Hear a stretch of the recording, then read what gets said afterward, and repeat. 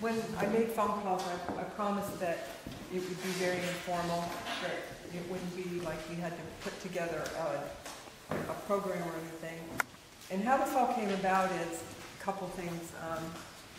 When you grow up in a household like I did with my dad that told stories to us here and everywhere, you know, you sit and you listen and whatever, and you think you're going to remember everything, and you know, now he's been gone 5 years, and it's like I'll pass by something and I'll say, gosh, I should really remember what I was supposed to remember about that, because he told me that 10 times, but I really didn't listen every 10 times, so now I'm not quite as, you know. So Norman and I kind of talked about ways to start recording some of this stuff, or making a permanent record in some way, shape, or form. And so Norman, I think, visited with Sandwich, and they have quite a program put together for oral history. And so we kind of talked about it, and we thought, you know, this is really a great idea. So Norman took the ball that next step, and you know, he's got an actual outline with questions, and has made arrangements to be able to tape and photograph, so that we can have you know, history that down the road people will be able to enjoy. I think everybody that has grown up around here, we've had so many members that over the years have shared so many wonderful stories, and some of it we do have on tape, many of them we don't. But like Francis Stevens, Uncle Stuart was going to be here tonight, but it just didn't happen. Ray Davis is in the hospital. She was going to be here. She didn't come. And you know, there were a couple other people that had, you know, been around. I still want to get them on tape, get them, you know. Norman said that Stuart came into the museum over the weekend. I actually donated a piece of furniture that came out of the house originally, which I have some other pieces that will be slowly but surely over the summer brought back into the building. And he told Norman a story about, he told him where the furniture had been sitting in the house. And he said the preacher had come to visit his father and mother. And he was sitting, the preacher was sitting on this settee. And Stuart must have been very little, because he crawled under it. And he had to be little because these pieces are very, very low. They're old Victorian furniture. And Stuart crawled under the piece of furniture and was, you know, how little kids do, poking up on the bottom. And the preacher Stuart got trouble from the preacher. You know. So anyway, those are the kinds of things that, you know, it just, that was the whole idea of the evening. So those of you that I asked and called and whatever, I'd like to invite you to come and sit up front when you kind of talk a little bit, because we do really want to get this started, and you might be our practice run tonight, but you know, if you got anything good to say, we're going to call you back and make you answer the 17-page report that's here with all the questions. So, anyway, that was the whole idea behind it. So anyway, I just have a few things to start with. I'm going to break the ice, and then you guys can kind of take over. Do you want to come up here? You guys want to, yeah, just come up here. We've got Matt Blood. Thank you. Mr. Wakefield, Mr. Young, Mr. King.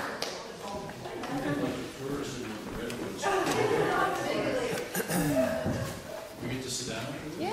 Sit down. Sit down. Is that easy? Yep. I would hope to have kind of a cross section of this group, that since my old folks didn't show up tonight. I just thought I would bring this painting. I'm going to eventually. It's kind of I don't know who did it. Somebody by the name of Adams. It is Lee's Mills.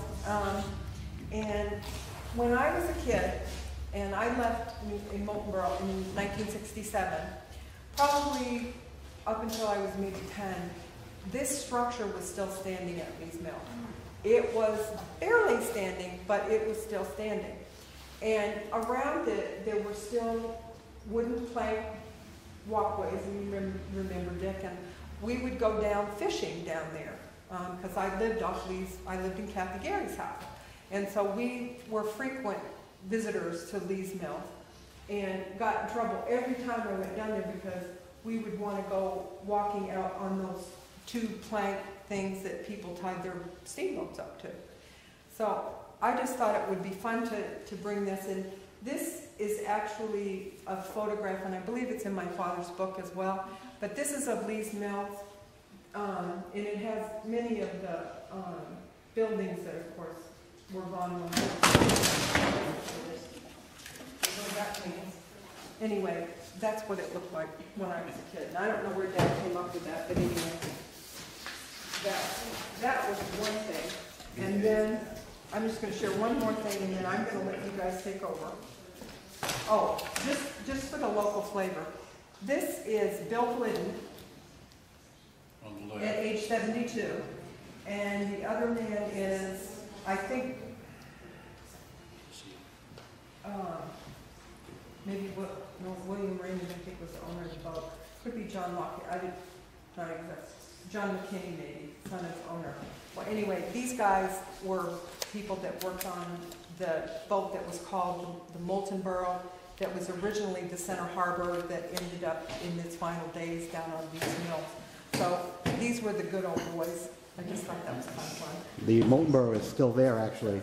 The wreck of it on the far left, if you go way out, the hull is still there, the drive shaft is still there. Really? Yep. And there's a picture of it on our Facebook account and our website. So. And why did it sink? It was just kind of abandoned. It was kind of driven up onto the shore, and they used to work on the boats over there. And what they would do is they would sink them in the wintertime so that the ice wouldn't penetrate, move them around or whatever, and they never brought it back up. So it just, the water was right up to the decks and just left there. And I love kayaking there. It's a nice spot. By the way, Norman and I grew up next to each other when I was older than him now, so we didn't actually play together, but we were next door neighbors. These pictures, I didn't blow up, and I don't want to offend anybody by these because these are not politically correct in today's world. But the reason I selected these pictures is because when I was a kid, life was very simple in Moultonborough. It was, we went ice skating on Bud's Pond, which Troop B, they plowed that, and every Friday night we would go ice skating at Bud's Pond. And if they couldn't get the snow plows down, they would flood behind the fire station, and we skated.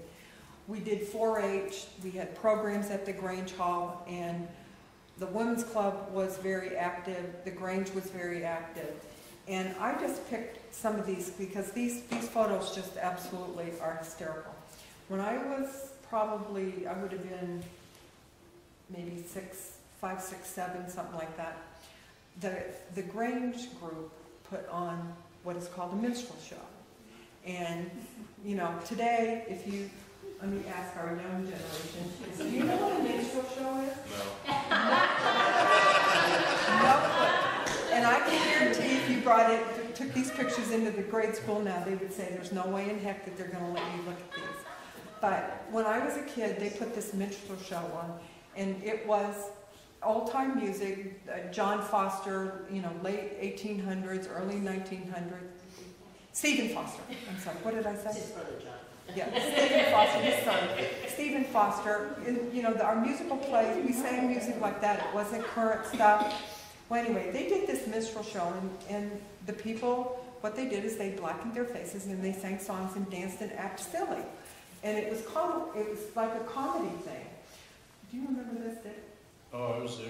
Well, my dad had this. He had this wig. My dad's hair was black when I was a kid, and he had actual hair. He had not as much when he got older, and for this minstrel show thing, he got this clown's wig, and he had a string that was, went down the back of this thing, and he would put his hand in here, and he would just very lightly tug on this, and his hair would flop up in the air. And when I was a kid, I thought that was the greatest thing. Well, anyway, these are pictures. Some of these are pictures of the minstrel show with the blackened faces and that sort of thing. The other ones are Grange programs. And you can kind of see they did skits and all that kind of stuff. And this was entertainment. I also included in our women's club contingency isn't here tonight, but the old women's club thing was huge and a very social thing for women. Everybody did that. So anyway, I'm going to just pass these around. Anyway, the one in the middle is really the best one. Anyway. That's kind of just my deal. Anyway, what we would ask is that you identify who you are. By the way, I broke the rule. Norman told me to identify. If you don't know who I am, I'm Mary Lamprey there. Don't figure that one. And I recognize you. You were probably that tall the last time I saw you. Right? Yep, Rich Young, Dick son, Peter and Kathy, my older brother and sister. And we have Matt Blood, who is my younger generation. And then we have the next younger generation, Dick Wakefield. And we have Matt. The oldest guy. No, I'm the next youngest. He's the oldest, I'm pretty sure. and our old, but the whole idea is, I'm just going to let them kind of chit chat. I'm not going to make you go first. I don't think that's but we want to encourage everyone to kind of just ask questions or talk, or you don't have to be a native in Moultonborough to be a part of this. It was just like an idea of, let's just talk about history. There you go. I'm done.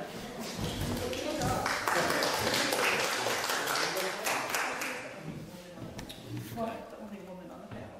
Yeah. I have women, but they just didn't show up. So my name is Richard M. Young, Jr., and my parents moved to Moultonborough in about 1957. They moved over to Goss Corner, which is the intersection of Old 109 and 109 where the Wallaces live today, and next door to the Wakefields.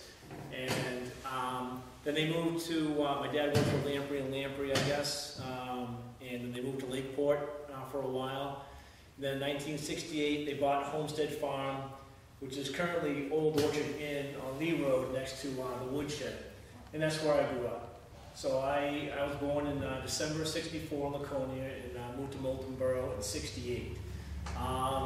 Some of my memories of Moultonborough growing up is, of course, I remember, just like most of you do in this room, I remember Ellen's General Store, and that was that green with some painted cement. I remember going in there. My mother says that ice cream when I was a little kid was 5 cents. That might seem a little low, but maybe it was a dime or something for a scoop of ice cream. I don't know. And another memory that I have of Moultonborough Village is that when I was a kid, we used to go to Dr. Ratzel, and he was in the village. Some of you shaking your heads, yes. And that's where Lacewood is now, across from Laconia Savings Bank. And I don't remember him having the best bedside manner, but I guess he would fix me up if I wasn't feeling well. So remember Dr. Ratzel. Another thing that I remember about Moultonborough back in the day is that when you would go to the dump and see Clarence Fry, if you were really lucky, you met this gentleman by the name of Pete Burnham. Mm-hmm. Pete Burnham drove a white, station wagon, and you have my word that it was chock-a block full of stuff. And my dad would tease me, I think, and tell me that there were rats in that car.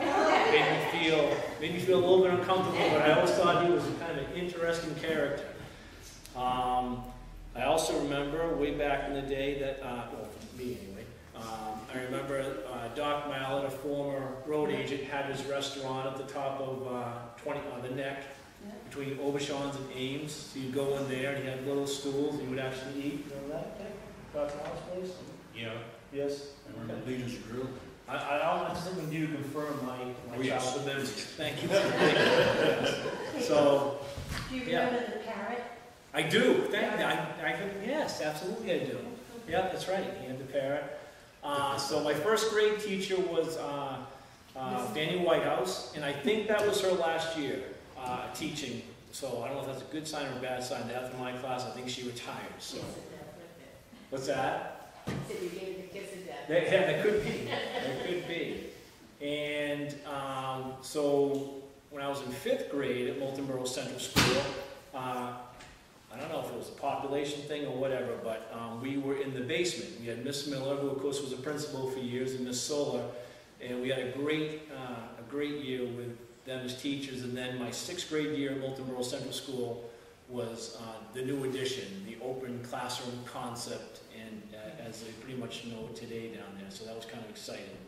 And I went to Kingswood for 3 years. My older brother and sister graduated from Kingswood, and then I was the 3rd class of '83, to graduate from Moultonborough Academy. So going back just a little bit, when I was a little guy playing sports, I used to enjoy playing sports.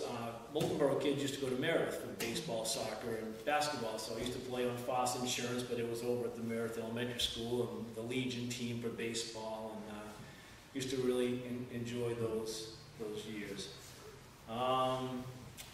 Not done yet, so don't give up. I'm trying to think of some other Moultonborough memories. I was going to say that my senior year at Moultonborough Academy, the basketball team, we won our first game. It was a great start. We lost every game in between. We won our last game. It was like a triple overtime game. I think I scored about 32 points, so that was a pretty exciting way to end the high school basketball career. And another statistic that I will bore you with is that I pitched a lot of games at Moultonborough Academy in 10th and 11th and 12th grade. And I'm confident that there will never be a more losing pitcher in the history of Moultonborough Academy, because I don't think we won a game for 3 years that I played there. So that's a record I will hold on to. Congratulations. You're a brave man.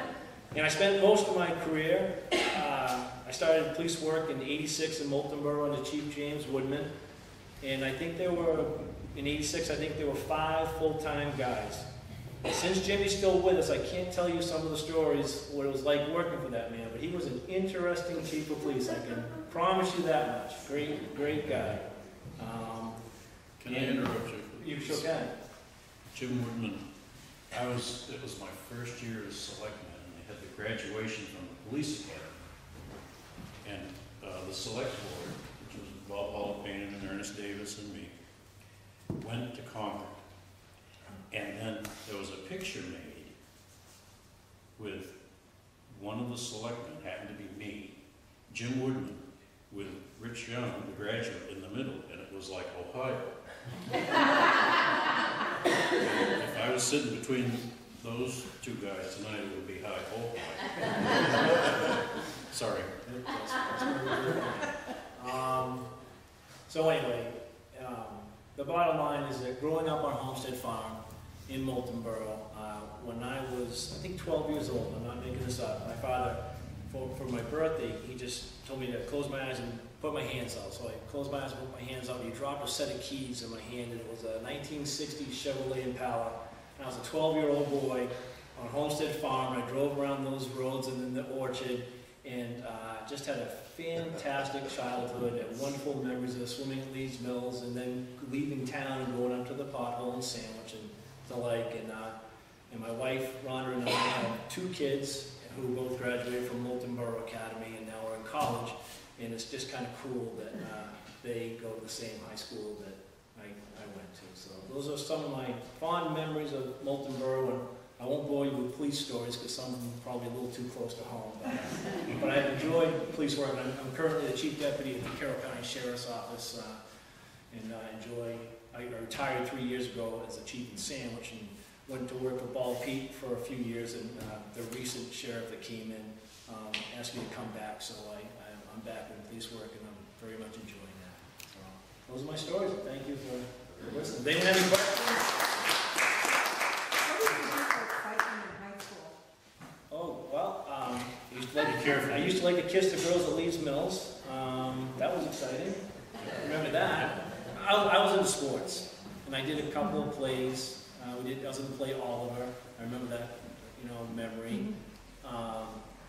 But no, it was fun to go to Kingswood for a few years, get a taste of that size of the school, then get it in our own school. We were very, very, very proud of Moultonborough Academy. And I just remember, like, even in my gym locker, I didn't have to put a lock on the locker. I could leave my baseball glove in there, and we didn't lock the lockers and things like that. Oh, it's one of the things that dates me a little bit, but not that much to some of you people, is that I remember In Moultonborough, if you had a 476 exchange and your girlfriend did too, all you had to dial was the last 4 digits of the number. You didn't have to dial all numbers.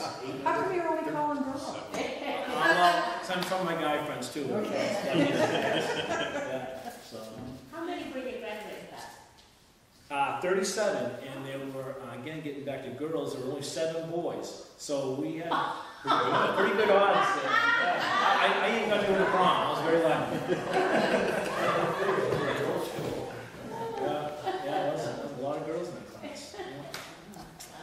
It's getting back to that amount now. Sending a lot of kids. Is it about 37? Yeah, it's going back. It's going back to the 30s. Going down. This was 57. 57-ish?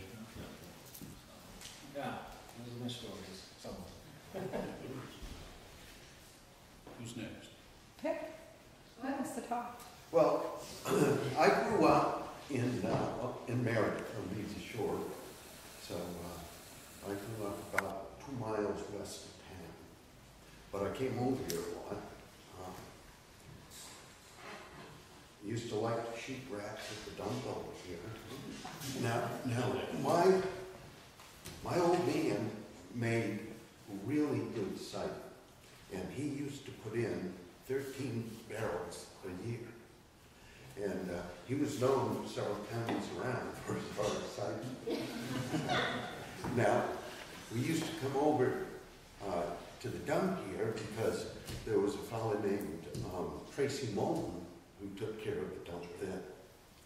Now, Tracy knew how to make good cider too.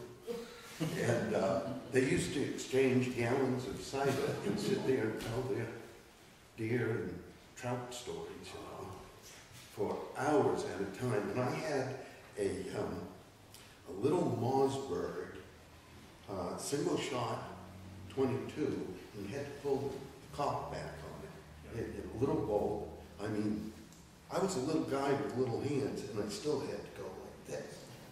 And they'd be drinking their cider, and when I got tired of hearing that same damn story for like the 10th time in a month, then I'd go and start shooting the rats, and or the bottles and cans. And, yeah. Sometimes this fellow named Foster Davis would be there too, and Foster was a local guy. You probably knew him. And he liked cider too. But he preferred vinegar because his cider was harsh. And You tasted it? oh yes. Not often. Oh, but that's my father. His was a lot better.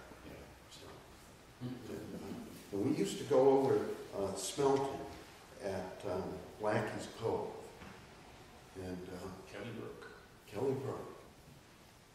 And then smelting meant a lot because it was a good dinner or two. And if you remember smelts, that was good food.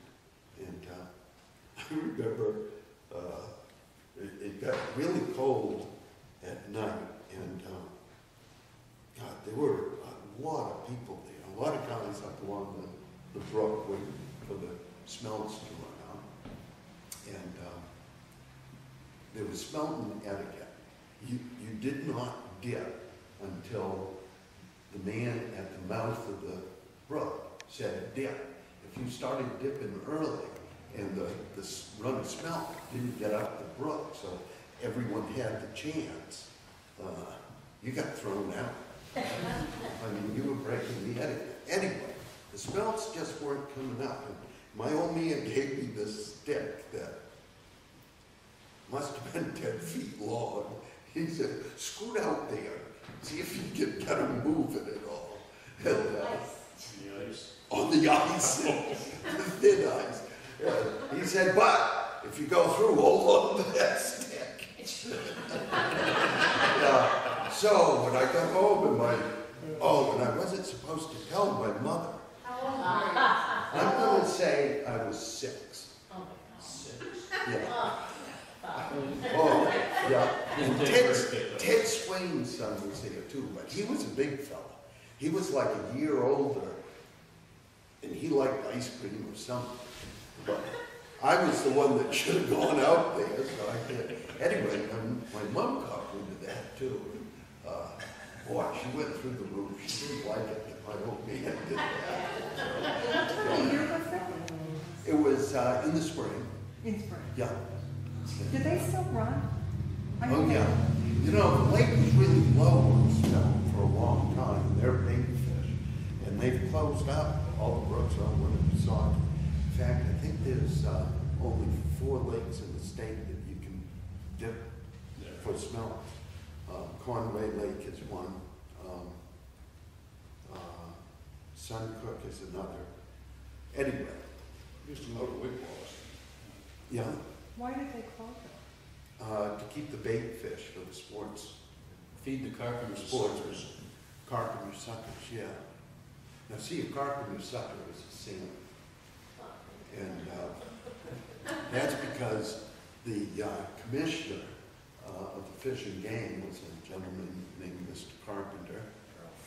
Ralph Carpenter, that's right, all right. And that's when he thought he'd make Winnipesaukee a really good sport fisherman lake and salmon. And that's when you couldn't take salmon through the ice. Well, in the wintertime, when a lot of folks weren't working and fishing had a real meaning at it, you know, you couldn't get the salmon anymore. And most local folks didn't like that. That's why they called salmon carpenter suckers. So, yeah. Yes, and we used to go over to Shannon Brook a lot, dipping. But Shannon Brook was a dangerous brook. You could take one step and all of a sudden be over your head. And but there were a lot of smelt that they had up there. Yeah, us little guys stayed out of the water. That was for the big boys. Grown-ups. Yeah. Sir, could you please tell me your father and your mother's name? Because I'm trying to, Bud King. Bud? Yeah, Bud and Jackie King. Norman Ezra. is- Norman. How, who is Cliff King was a brother and uncle of mine, and Bernard. Yeah. Okay. Bernard was the biggest junkie in Yeah, I've got Central the family Indiana. now. But explain junkie. Yeah, something like that. Explain, Joe. Junkie is a fellow that collects everything. Junk. A junkie is a guy that looks at a bottle cap and he knows that's going to be useful someday. Oh, that man. Whew. Yeah. Was that a selectman up here on 109? No, That's a selectman up here that had everything. I believe they just put a manufactured home up there. There's a Oh, local. Willis Hooks. No, Davis. Yes, everything. Oh, Back in the 80s. When we lived there. On the left-hand side, before you come to the church. across from Wally's. Yeah. Yeah, You had a shack. Yeah, Cook. Oh, Wilbur Cook. Wilbur Cook. Oh, yeah. yeah. He worked it. Seemed like he saved everything. Yeah. There's a cow in the house. Well, that was Will Will Whitton. Whitton. Oh, right. We used to love going past Will Whitton's house. Faithful watch cow. Yeah. My kids, when they were really little, they loved going past Will Whitton's house because he had Dutch doors in the back door of the kitchen, and sometimes the cow would just have its head in, and once in a while the door would be open and it would just be like the rear end of the cow sticking out of the kitchen. It's good to keep, if you're gonna keep one end out, that'd be the end.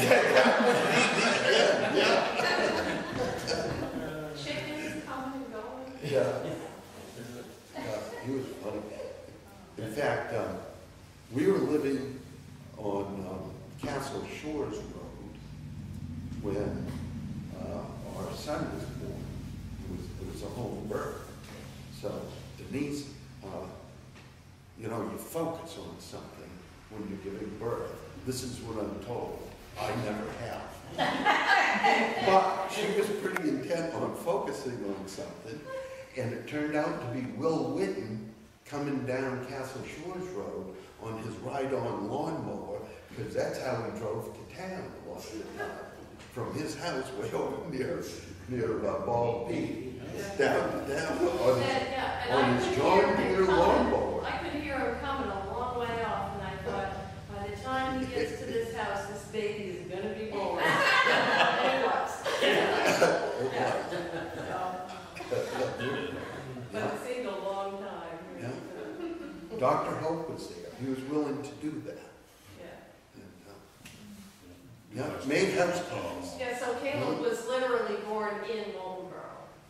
So, Yeah. yeah. Moultonborough. Yeah. We And when can't- I came to, I thought, boy, that's a good looking baby.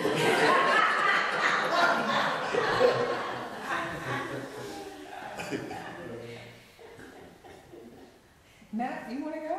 Get it over with. I'm Matthew Blood. My father was the athletic director of Moultonborough School District for 17 years.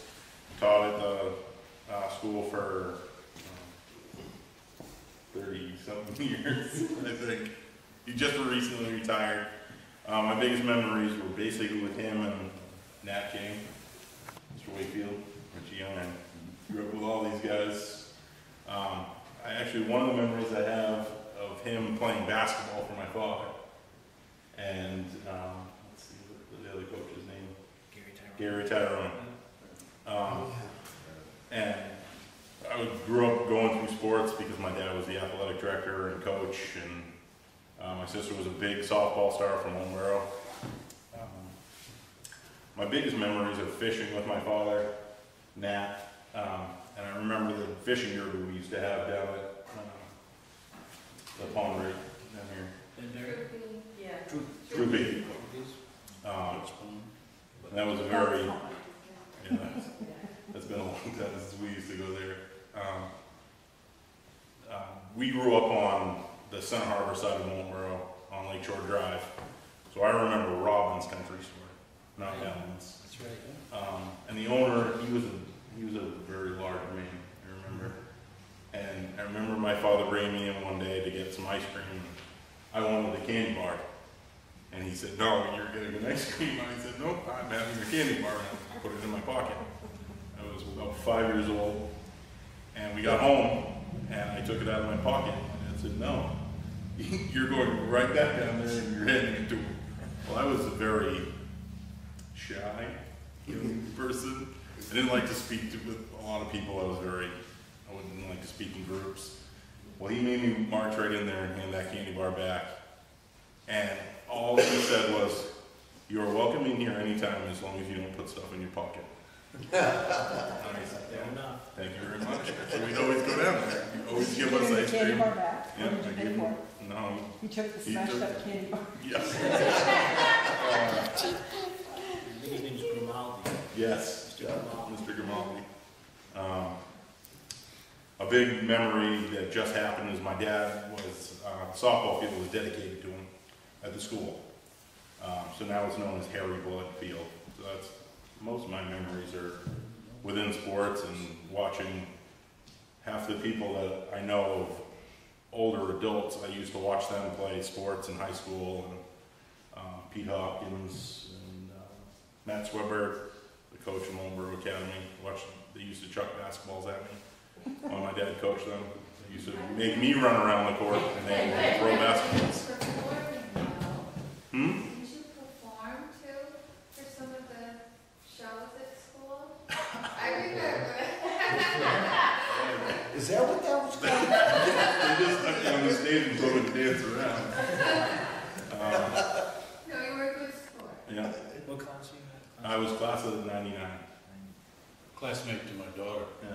amongst So several. we actually graduated with 57 kids, or 58 kids, something like that. Huge class. Yeah. Compared to your class. I also had my father as a 6th grade teacher at the elementary school. So I could never tell him I didn't have homework. He knew I was lying if I said, I don't have any homework. Did you ever try that? And another thing was the school nurse, whenever I got sick or pretended I was sick, would always call my mother, who taught in Laconia, and not my father that was 4 doors down, because they didn't want to interrupt him during class. So my mom would have to leave school in Laconia and come get me and drop me off at one of our neighbors' houses and then go back to school. So that was very interesting. Did your father make that deal with her? I don't know. That was my mom's job, was to come get me at school, so I guess that was. Yeah. But that's all I do. What did you do for fun besides play baseball and basketball and stuff? Did you get in any other kind of activities?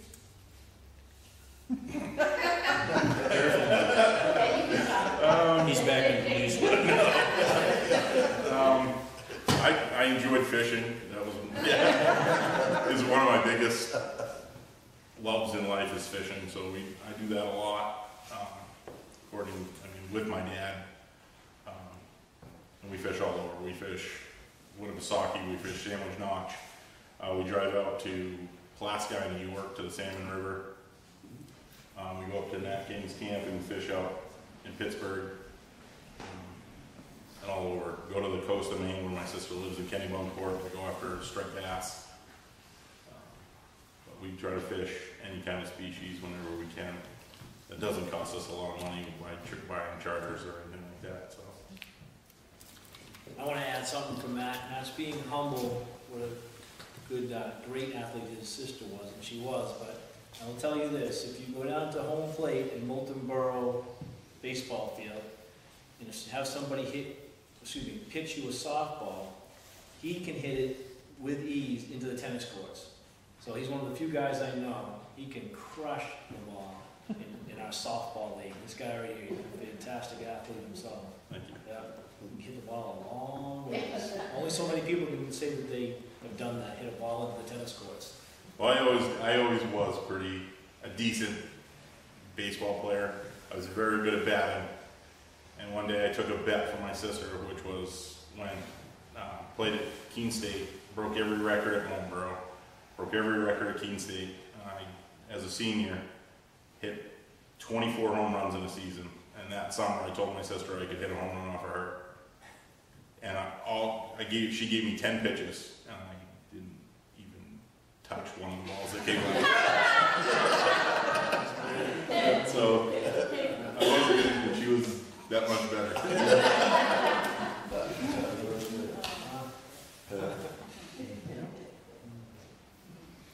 It's been an advantage for me to go last because things that these guys have said, I won't remember everything that they reminded me of as they went along. But I'm Dick Wakefield. I grew up in town, although I was born at Huggins Hospital in Wolfboro. My folks lived, when I was born, at Dr. F.S. Lovering Lane. They called it a camp back in there. It's where been expanded 2 or 3 times and added on to it. There's Loretta Reed still lives there.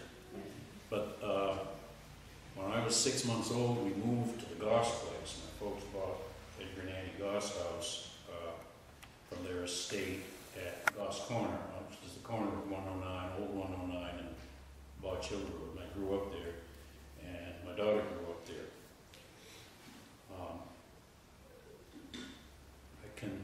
It's interesting how things have changed. This was a really small, as Mary said, life was pretty simple. And if you were a kid, 8, 9, 10 years old, and you had a bicycle, you could go anywhere And one of the things that kids would do, we'd stop and visit people, the elderly people, Elmer and Addie Berry, Hazel Berry, my grandfather and his wife, my step-grandmother, Will Wakefield and Edna Welch Wakefield. I'd go up and fish in the halfway brook and catch these little native trout. They weren't very big. You could have 10. And I'd catch 10 trout and clean them. And then I'd get on the bicycle and pedal over to Elmer and Addie Berry's house and bring them the trout. And it was a good deal for me because they'd sit me down at the kitchen table with a big glass of milk and molasses cookies that she'd just taken out of the oven. A treat.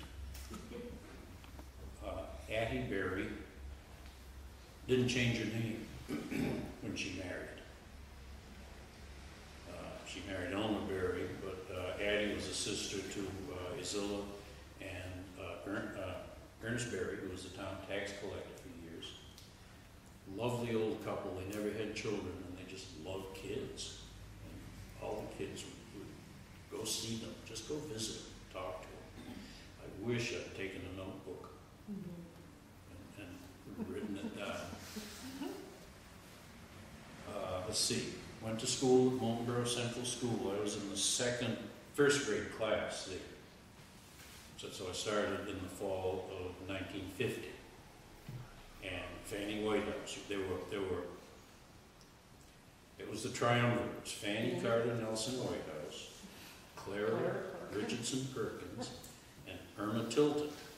Fanny had grades 1 and 2, Clara had 3 and 4, Irma had 5 and 6, and the token male principal would have 7 and 8. And I had George Bryington in grade 7 and Roger Person in grade 8. It was his first year in Moultonborough. You behaved when you went to school there. I can remember. Well, I had to be taught to say Mrs. Whitehouse instead of Fanny because she was a cousin. You know, and she started teaching at Whiteface School in Sandwich in 1940. Came to Moultonborough, I'm not sure what year, but my brother certainly had it for the first 4 grades. Because when my brother was in school, there were 2 schools still in town, Greens Corner and the school over here at Moultonborough Corner, which was used to be True B. I think, is Betsy Reel still, and Dave Reel still live there? No, she moved up to California. Oh, she did? Yeah. Oh, he did?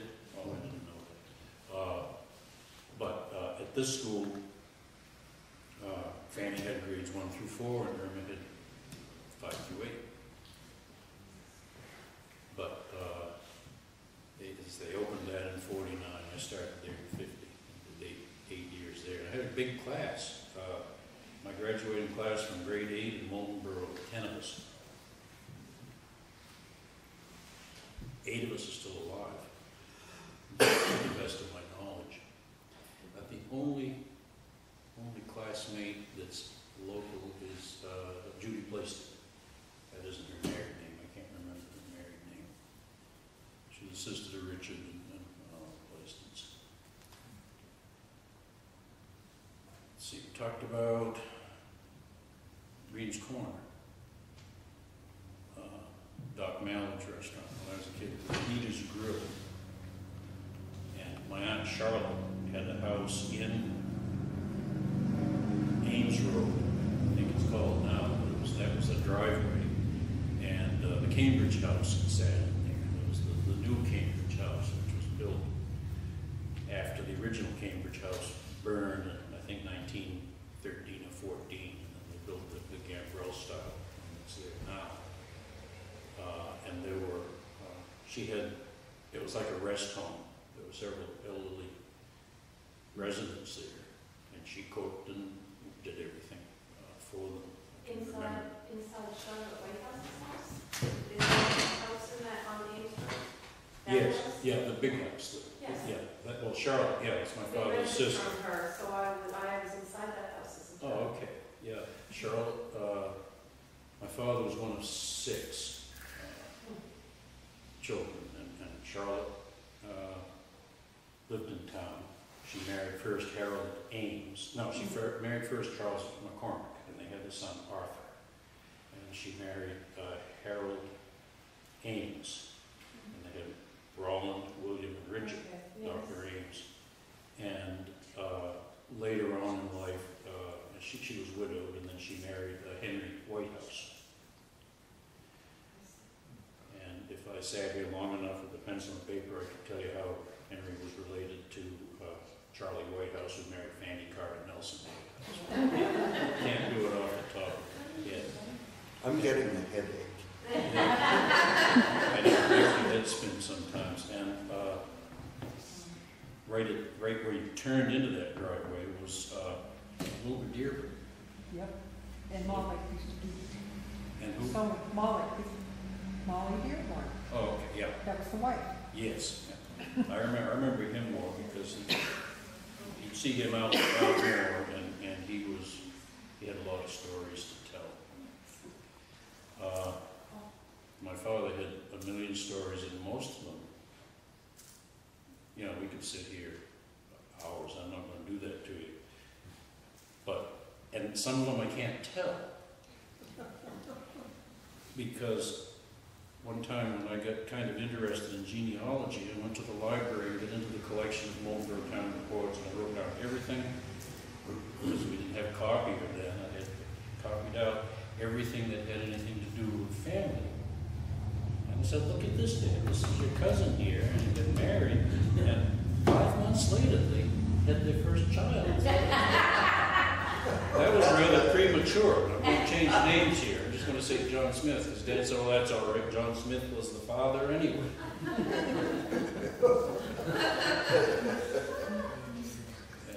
There are some others like that you can't tell. We can shut the recorder off if you want. It's funny. Yeah. I have a story from the peanut gallery here. Yes. The same barn that he's talking about on Ames Road. When I was a child, I was born in '51, and we summered here, and we rented from Charlotte. Down on Lake Canasatka, there were cottages, and we rented there every summer, and I stayed there every summer for the whole summer, and went up to Doc Mallard's and Dirty Louie's store. Yeah. Oh, the Cracker Box. Cracker Box. But we used to play in the barn on rainy days. The Ames kids and I, Debbie Ames, David, Will. Dave Ames, and Willie, Mickey, and Gary, and my brothers, and we would play there. And there was a rope swing, and we could swing back and forth in the barn, and it was just beautiful up there. But when we got tired of that, Leah Ames, who had been married to Will Ames Sr., had worked for Bob Montana, and she filled in the words in the balloons in the Archie comics, and there was boxes and boxes of comic strips and original cells, some of them without the words written in, and we used to just spend hours reading through those. So it was a lot of fun, and that was right in Moultonborough, and who knows what's up in that barn. And I can add with you, we rented those cottages as children. My grandfather was with the M. Sears, who had the windmill farm, if you remember it, years ago when the horse farm is now. He's probably turning in his grave. But when Sears Jr., we rented, when I was very little, early 50s, from Charlotte, and then purchased land. Yeah. And my father would dig his potatoes and give me some bushel baskets. And I go out and I pick up the potatoes and round up a bushel basket of potatoes for a dime. So that was, and I was not that old. I could carry 60-pound bushel of potatoes. Well, it was a little more than 60. When I rounded it up. Give me bricks now. Do you remember picking apples at before the Larsons, when the Larsons had it? I don't know if you did it, but like 10 cents. They had these great big, like, bags that had a strap on it, and you know, Oh, yeah. I couldn't fill it and walk with it, let alone, so I mean, it would take me to, you know, I'd have to take the apples and then they'd put them in a crate and then they'd give you 10 cents, you know? It was like, and at the end of the day, you'd have $1.80. A whole day's work. Yeah. Rats Up, I have a funny, interesting story about them. Ingrid and Linda were about I was kind of sandwiched in between them in terms of age, and I used to stay with them. And they, like Dick said, were from Estonia. And she had, in the back now where it's all parking lot, they had gardens back in the back of their house, and I don't know if you remember them, but they were absolutely magnificent. I mean, vegetables and roses and just everything that they grew, it was just like, I mean, it was just unbelievable.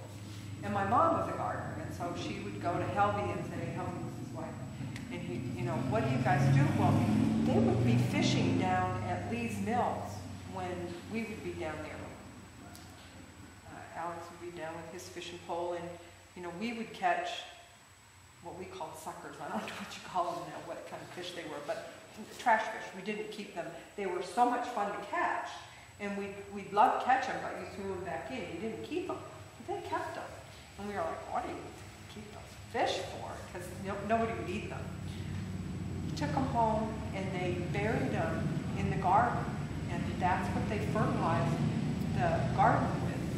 And we tried it down on Lee's Road, and all we ended up with was raccoons and stuff, digging them up. I guess. Oh, if you've got a pet dog, that's terrible. They dig them up and roll them. Oh, yeah. Do you remember the smell of going into his office? Yes. Do you remember that? It was like you went into that front to where the waiting room was, and he had these chairs that had no arms on them, which was, you know, you're going in there and you're sick. And it's like no arms on the chairs, and it's like, and they were kind of. Do you remember? But you walked in and it just had. It was like, it wasn't. It was sterile smelling, but it was like, it was just a weird smell. I mean, I could still. Strong antiseptics. Yeah, something that just, and you know, you walked in and it was like, oh, I don't think this is gonna be. And he'd take you in, and it wasn't like a, you know, he had an exam room type thing, but usually you always ended up in his office. He had this big dark desk with a chair next to it, you know, of course you'd always be a kid.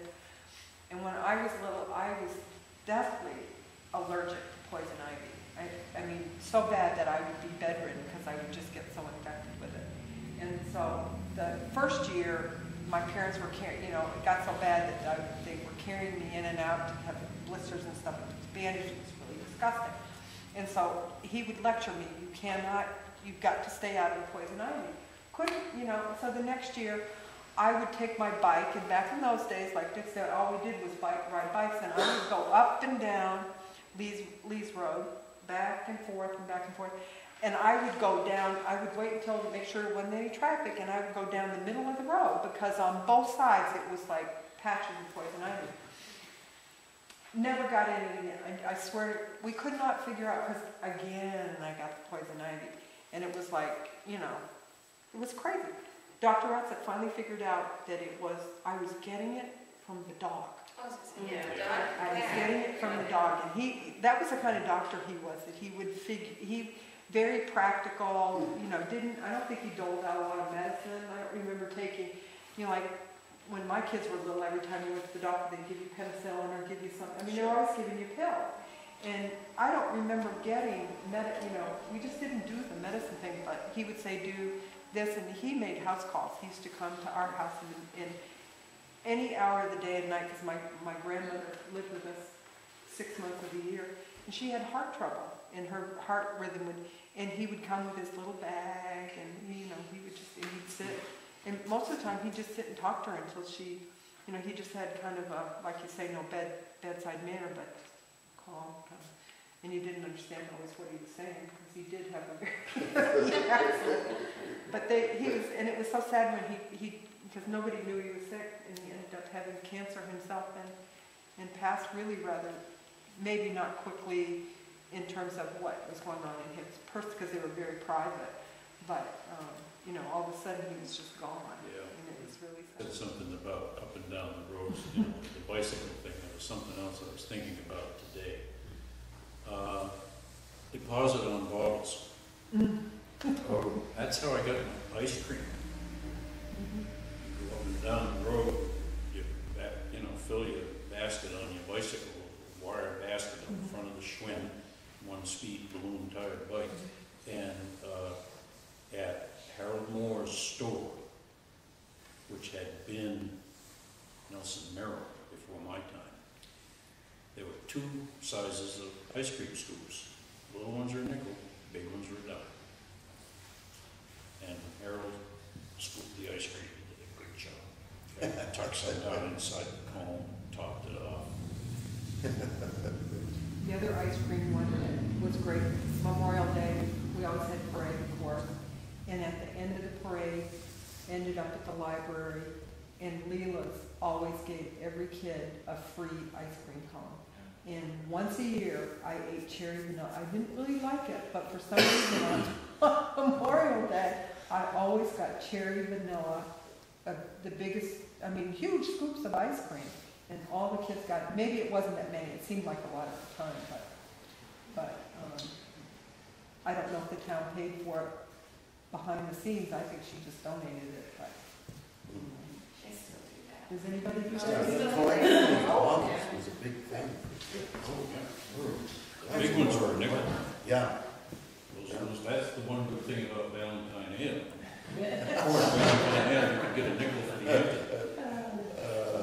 I But remember it's good to put some. Dr. Ratz removed my appendix when I was 3.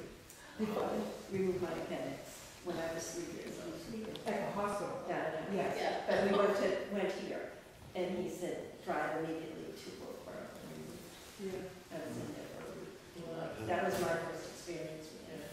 Not a good one. And the other thing I remember too that was kind of fun is party lines on the telephone. You pick up the phone and you had to wait for whoever was using it to hang up. Yeah. And, Or, listen. and we would say, Clearwater 34573, and we talked to the operator instead of. Line 4, ring 2. Yeah. And the lady that lived, Annie Goss, the house that I grew up in, had listened in on the party line. And Roy Foss, was a brother of Clyde Foss, his actual name was Miller, R. Foss. Everybody called him Roy, janitor at the school forever. Sweetest man. But when he was courting his first wife, was Doris Davy from Sandwich. You could always tell when Annie picked up, the phone would ring, she would call him something, he's answered the phone. I was holding one phone up here, talking, you know, it's the old-fashioned phone. All of a sudden, you could hear the mantel clock ticking, which was near Annie Goss's telephone. And so Roy wanted to say some slightly more personal things on the telephone, I guess, than he wanted Annie to hear. So he was talking to Doris, and all of a sudden he hears tick, tick, tick like that. And he said, "And how are you today, Annie?" And she said, "I'm fine, Millard." And then hung up. I can remember when we got a private line because of Dad's business, you know, it was like he couldn't have, and when we were kids, we were not, if we didn't answer the phone, like, appropriately, we got killed, you know, and if you didn't learn to write a message down, you got killed. I mean, it was like, but it was a real scandal because Dad was missing phone calls, and I guess it was the thing with the party line, and so we were one of the first people to have a private line, and that was kind of like when I was a kid. That was like, we've got a private line. I remember my mother, like every other time she answered the phone, she'd go, "Agnes, it's for me. Get off the line." Time and again. In 1806, 100 years before my dad.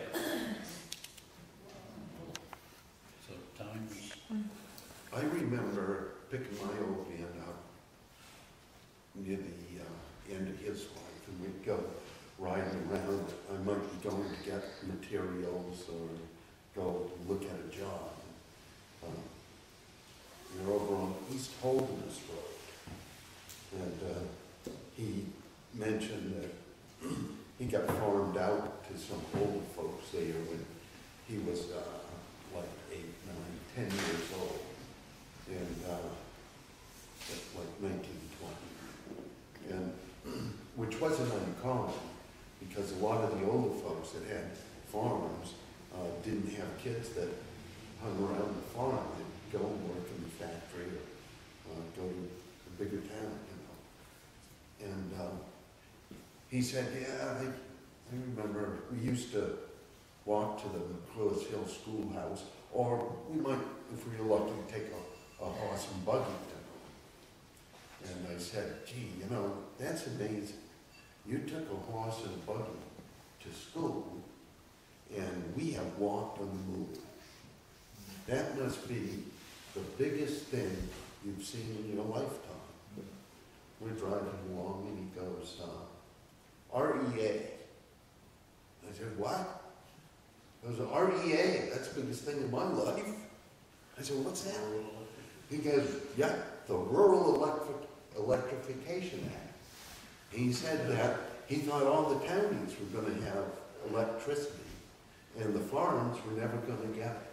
And he said almost overnight, poles were run with one wire, and every farmhouse got one wire with 2 lights. He said there was usually one light in the kitchen and one in the parlor. He says, that's the biggest thing in my life. And I thought, oh, that is really eye-opening. My grandfather's second wife was Edna Wakefield, Edna Welch. She's a sister to Ernest Davis's mother, Bertha. And she was what you would call a saving. And she had two light fixtures in the kitchen, one over the sink and one over the table in the kitchen, each with a magnificent 15-watt bulb.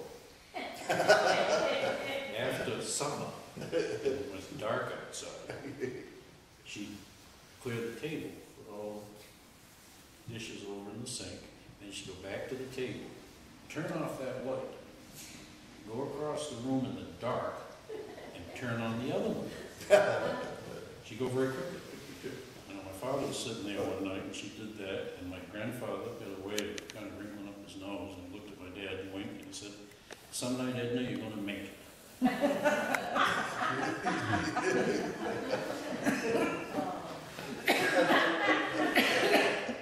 From Matt's application, that means get over there before the room's dark. Anybody else have anything to share? I have a funny story that isn't just about Moultonborough, actually, but about 3 years ago or so, I was at the Historical Society in Meredith talking about stone walls and how forested the place is now compared to what it used to be field-wide and so forth. And someone asked me something about a stone wall up on Carlton Road in Chemung. And it's an unusually large wall. And I said, now, you know, Carlton Road, that reminds me of a funny story about my old man. He would be, he'd be 99 this year, I think. And I said, now, the road, Carlton, it's named after a farmer who had, I believe, 5 daughters. Well, there's this older gentleman and this older woman in the front row, and they were in their 90s. And the guy goes, there were 3 of them, and this is one of them. You know, go figure. And I said, well, I guess I won't tell that story. And everyone looked at me, and I looked at Denise. She's rolling her eyes, and I said, on second thought, I think I better, or else you're going to think it's a lot worse than it really is. And my old man had walked from downtown Meredith out to the Carlton farm, which was 7 or 8 miles. It's a ways. Oh, yeah. To ask him if he could take one of the girls to the dance. And he was a real serious man, apparently, because he told my old man, no, son. Dancing is just the vertical position of the horizontal desire, and you shall not take my daughter. So he went back to Maryland empty-handed. And I said to her, I said, so, did you know my father? She goes, no, I was a little younger. I'm sure it's my sister.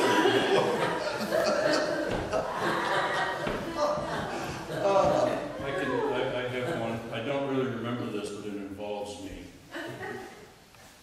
My mother told this one time, and she was pretty disgusted with me. And she said, when he was born, she said, one night at Huggins Hospital, they bring the babies in at 2 a.m. to nurse. And they mixed them up. And she said, all of a sudden, I heard, yikes, from the other side of the room. And apparently that woman had a little girl, and she'd been handed this boy. And apparently I was enthusiastic. And my friend Bonnie Simpson was there, and she says, well, what baby did you have? She said it was a girl. I should have kept her. So I told this story last year at my 50th high school reunion. Betty Adjutant, whose name is Mulhern now, and she's one of the ones from the 50 years ago that you could readily recognize. I used to tell people she was my first girlfriend because I was born October 28th at Huggins, and she was born on the 30th. And I used to tell, in high school, we used to hold hands over the bassinet. And Jean Gould Morrison was standing there. And she said, well, I was there at that same time. I was born November 1st. And they used to, we stayed in the hospital 2 weeks back when I was born. Yeah. And I said, well, might have been your mother. I never saw her face.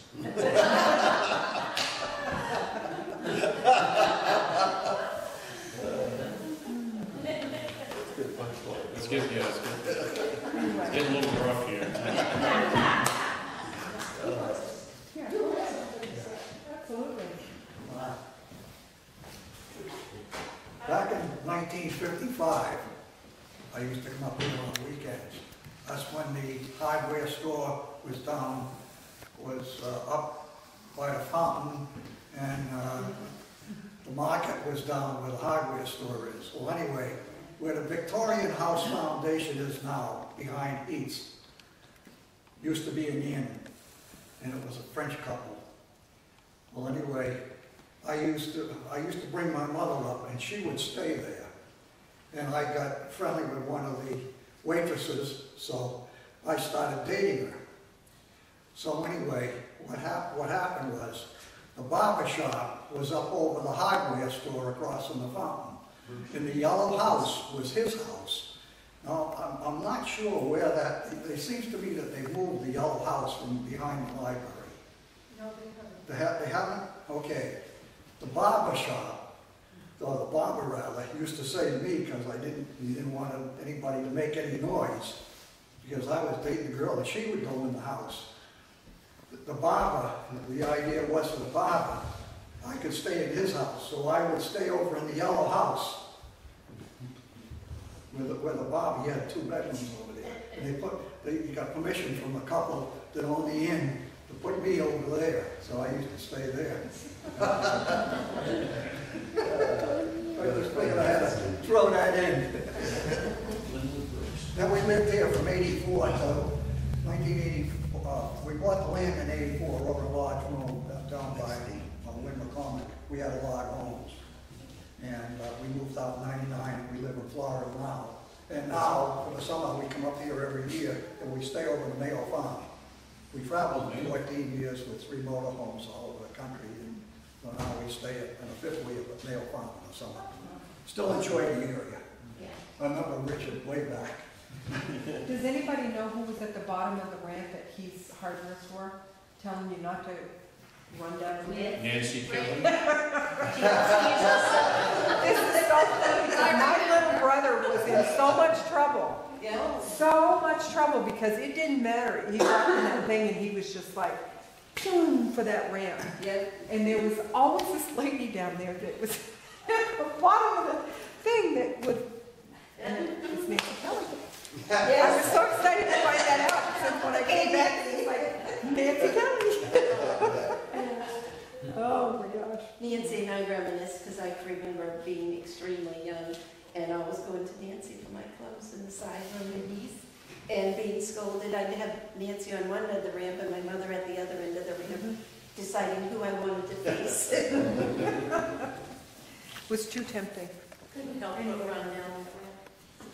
We have some refreshments everybody can enjoy, and I hope that this wasn't too painful, and that you'll encourage other people that you know that, and they don't have to be natives of Moultonborough, just, you know, have an experience or grow up, and we're going to try to contact people and really get this kind of project going. There was a nice talk, 2-3 summers ago, Kurt Twitty did.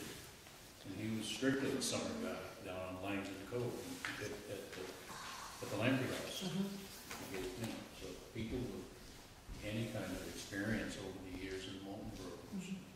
I've been reminded of stuff tonight by these young guys that I've forgotten. Hopefully we get enough equipment and stuff at the museum that if people just stop in or whatever, that, you know, we'll be able to at least gather, you know, some history or stories, whether we do the full-fledged thing like Sandwich does, which is really quite interesting. You know, just ask questions and you answer them, and it just, you know, the memories just come. That would be an interesting thing to develop.